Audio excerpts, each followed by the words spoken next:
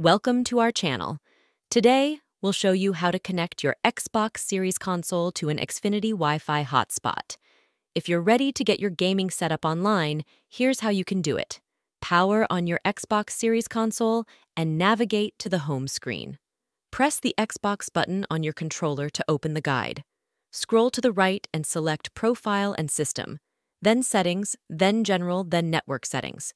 In the Network Settings menu, select Set up Wireless Network and choose Xfinitywifi from the list of available networks. If prompted, enter the Xfinitywifi Hotspot password.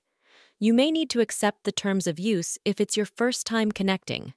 Once connected, test your network connection to ensure it's working properly. If you encounter any issues, ensure you're within range of the Xfinity Wi-Fi hotspot and that your Xbox Series console's software is up to date.